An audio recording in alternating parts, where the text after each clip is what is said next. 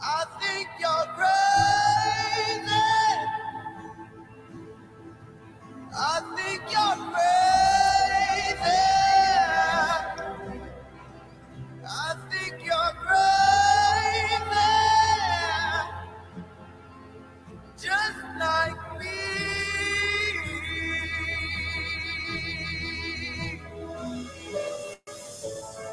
My heroes had it hard. There's the lives out on the lane. All I remember is think I want to be like them. Oh, yay! Ever since I was little, it looked like fun. And it's not coincidence I've come. And I can die when I'm done. Maybe I'm crazy. Maybe you're crazy. Maybe we're crazy.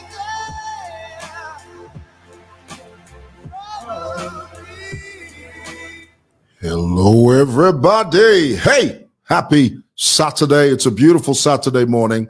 Guys, thank you for taking the time out of your very busy schedule to spend a few moments with me here on SMLtv. Let's talk about it. Right before we talk about it, a few shout outs to you. I see my dear friend, I know Bo Allen was on here. Who was that? That's Zach Hylant. Hey, Zach, good to see you. There's Bo Allen there. Thank you, Bo, for being with me. Always great to see you. Bamumba, by Jackson, watching from Eastern Province, Chipata, our tribal cousins. We love you. You're crazy as all get out, but we love you. We have a very special place in our heart just for you. Guys, let's talk about it because I think this is one of those deals that you really have to bring to the fore. You really have to put on the table, because if you don't put it on the table and let people see what it is for what it is, then the public will be misled. The public will be taken the wrong way. The public will be bamboozled and hoodwinked. We don't want that. We don't want that. What we want is a clear, crystal picture of what's happening on the ground. Let me begin, my brothers and sisters. Today, we are talking about the pharmaceutical industry in Zambia. And I have to tell you that the Zambian pharmaceutical industry is awash with corruption, because there is a group of people that feel that it is their right, their exclusive right, to have access to pharmaceutical money. As you know, the pharmaceutical industry, the pharmaceutical business is a billion-dollar business in every country you go to. It's massive money. And anytime you have a small group of people, a special interest group that feel that it is their exclusive right to have access and to run the machinery of how pharmaceuticals are brought in, how the money is exchanged. When you have that situation, you've got a powder keg. You know what a powder keg is? You've got a dynamite in your hand that is lit, and it will explode at any moment. That is where Zambia is today. We're in a mess. And let me tell you why we're in a mess. Let me break it down for you. You see, in the past, the Zambian government was buying pharmaceuticals from private Indian companies. Okay? I want you to understand what that means.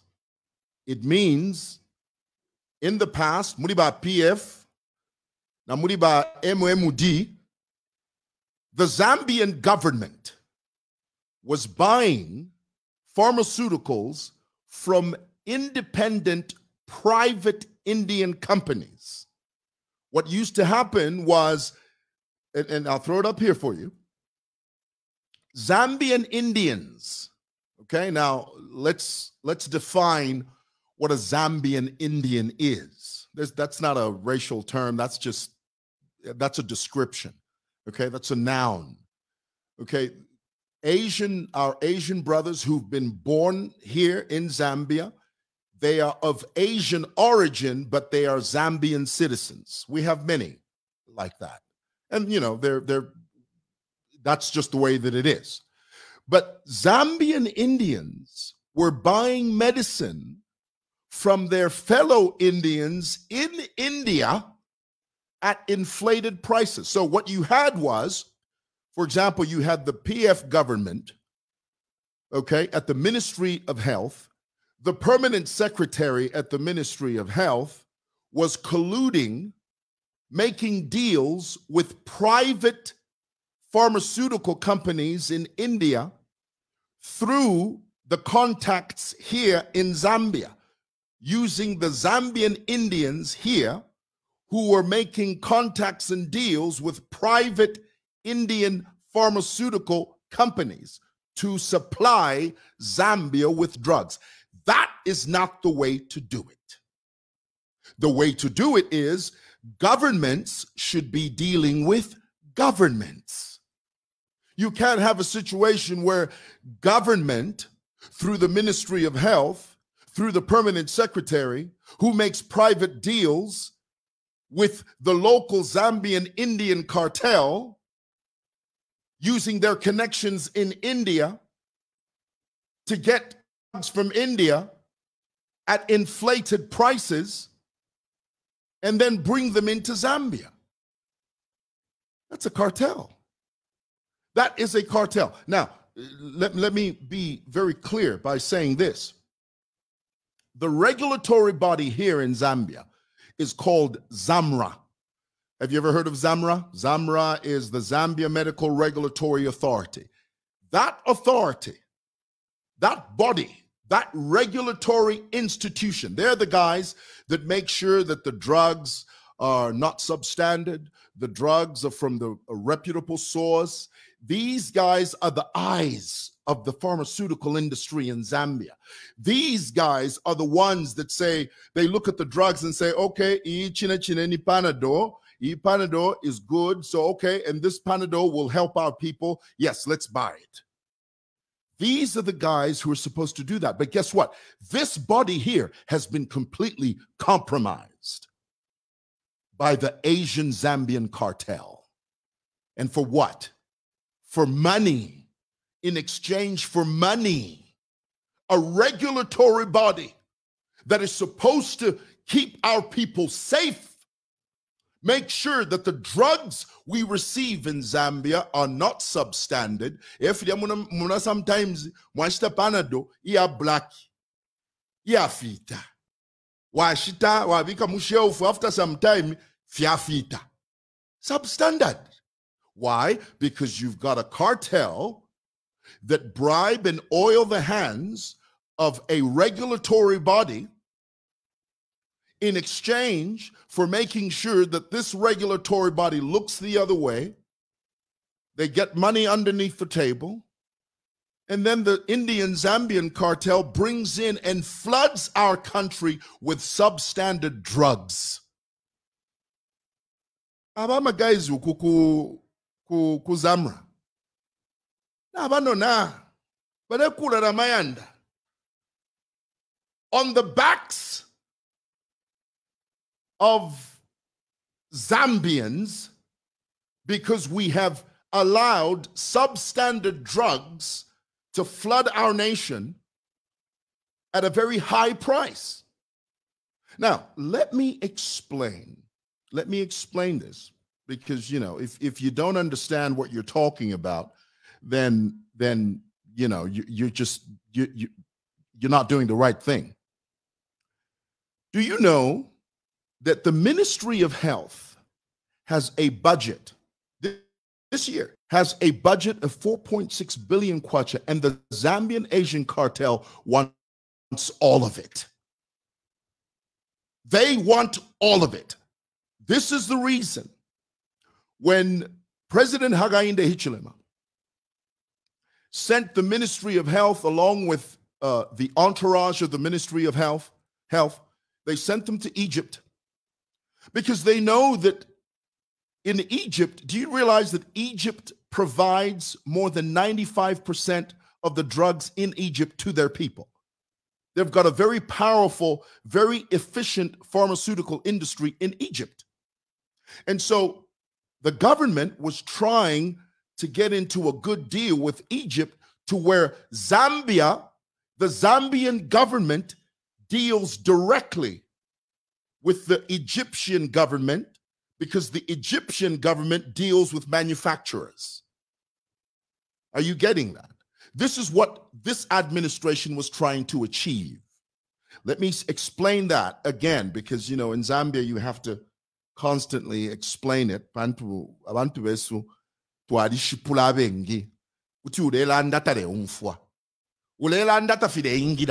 So let me say it again. This deal that has raised dust, this $70 million deal, and make no mistake, it's $70 million.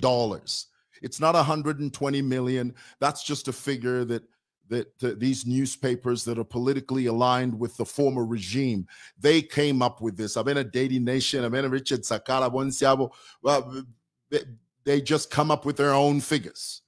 The real figures are it's $70 million that the Zambian government was trying to get into a deal with the Egyptian government, because government understands that when you're dealing with the health of a nation, that's a security issue. It has to be government to government. It cannot be Zambian government through the Ministry of Health, Permanent Secretary of Ministry of Health, pangama phone calls, pangama deals, nama independent pharmaceutical drug companies ku India through the Zambian Asian drug cartel that is here in Zambia, and I'll name them. I'll tell you who they are in a moment. It shouldn't be like that. It should be Zambian government dealing with another government, in this case, the Egyptian government. Now, let's talk about a very important component to this issue, an issue that oftentimes people not only misunderstand, but ignore. Let's talk about efficacy. Are you familiar with this word, efficacy? The effectiveness of medicine? Efficacy. If a government buys medicine, that medicine has to be effective. If sometimes abantu baresta panado, headache taileya. Walia ku hospital, wakupera panado, but zafile bomba. Why? Because you had a system where mudiba PF, I'm a chaps,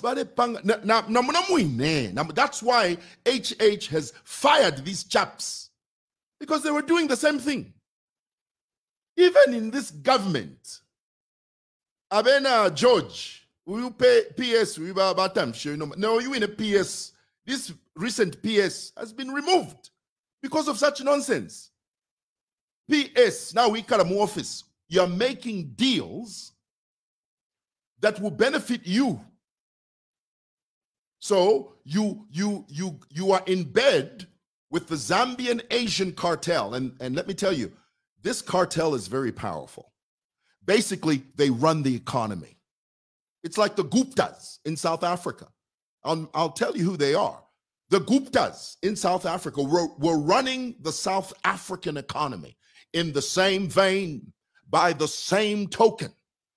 We've got a bunch of guys here who do the same thing, the very same thing. And they're using officers within different ministries to advance their goal. Their goal is to have the whole pie. Remember, I said the Zambian budget, the budget at the Ministry of Health, 4.6 billion kwacha. The cartel, the Asian Zambian cartel, these guys that run, that get into these deals with the Ministry of Health, they want all of that money for themselves. And yet they are bringing in substandard drugs at an inflated price. Efficacy is nowhere to be seen. Why? Because you got a bunch of guys at the Ministry of Health. All they're concerned about is themselves. You have a bunch of guys at ZAMRA, the regulatory body that's supposed to make sure that our people are safe, that's supposed to make sure that the Zambian public is getting exactly what we've agreed on, to make sure that the drugs are working, to make sure that there is efficacy. Oh no, these jokers. That's why HH fired them. And guys, let me explain. This is one of the reasons why it's very difficult for this administration to fight corruption, because the corruption is so deeply rooted. It has become part of the fabric of our everyday lives within the government. So it's very difficult to fight corruption under these circumstances, because it's like it's malignant. It's spread everywhere. And I must tell you, when Balungu was the president, this Asian Zambian cartel, and this is who they are. Let me explain who they are so that you understand what we're talking about.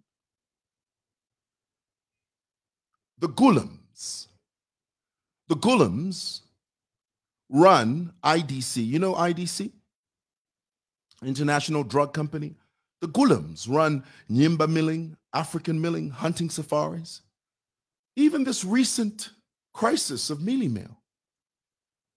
Part of that confusion came from this group. They run the economy.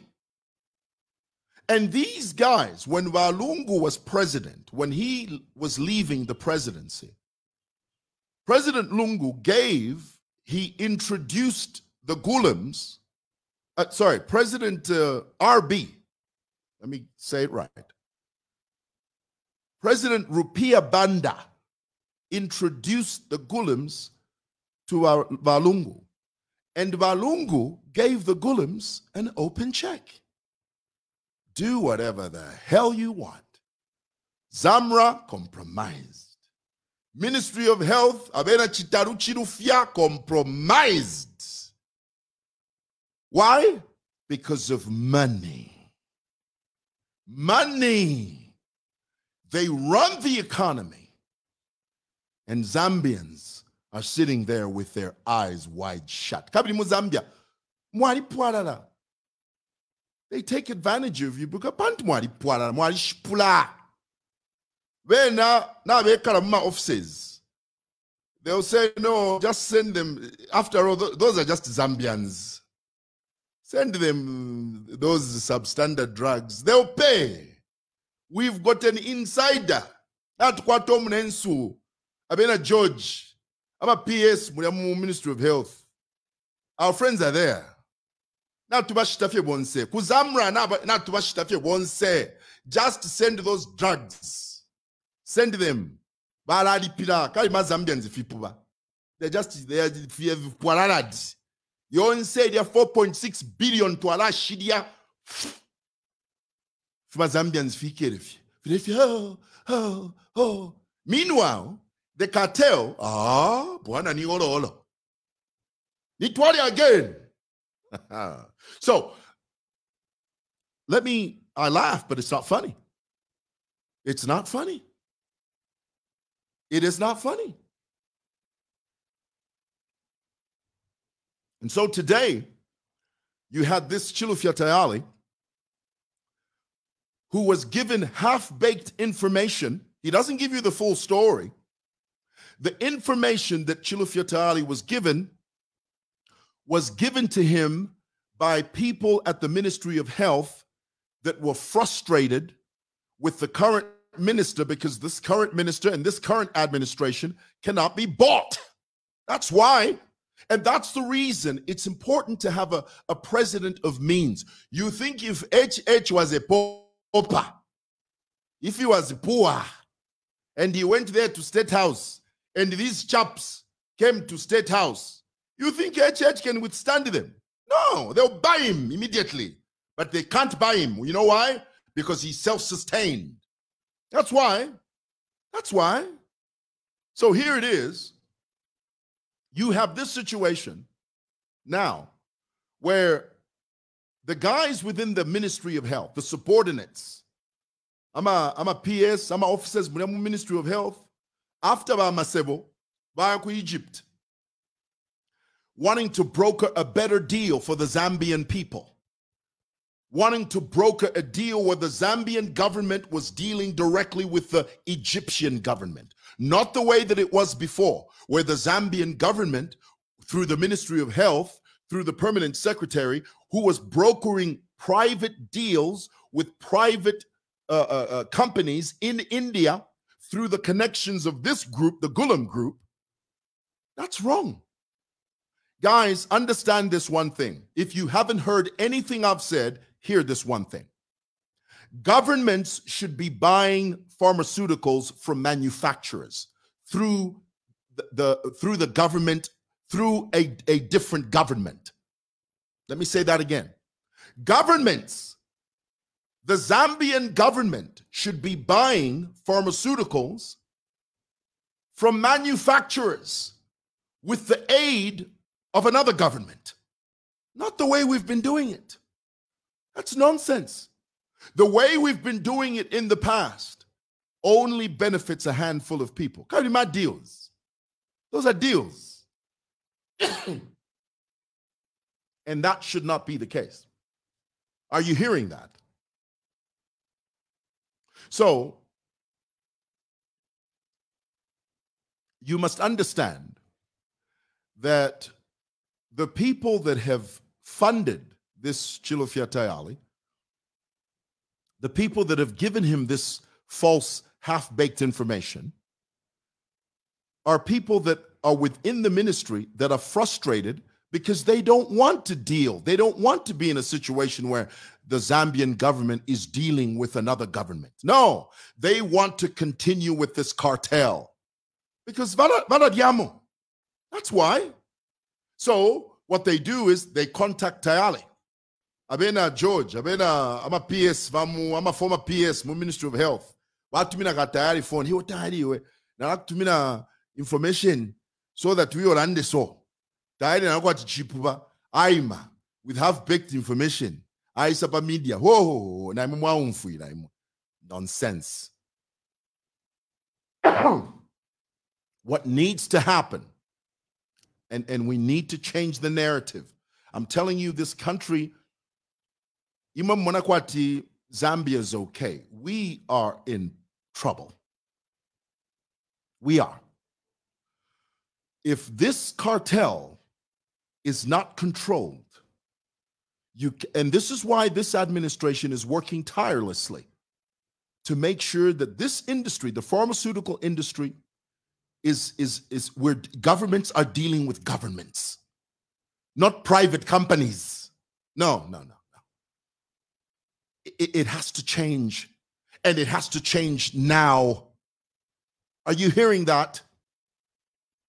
All right.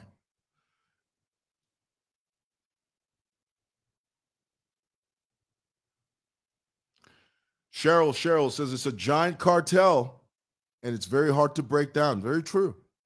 Very, very true. Very true.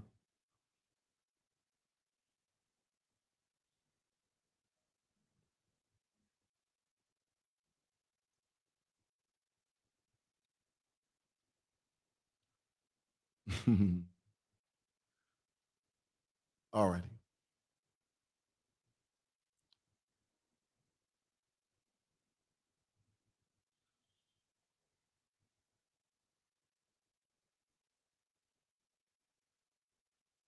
I'm trying to look for a comment to throw up here.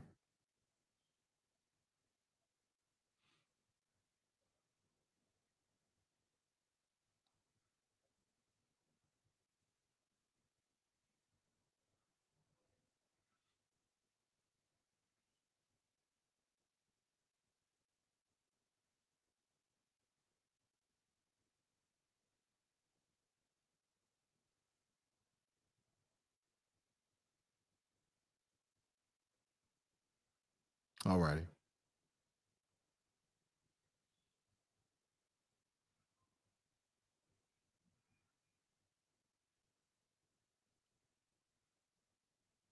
Yeah. Somebody says, I have a president now. It's not easy.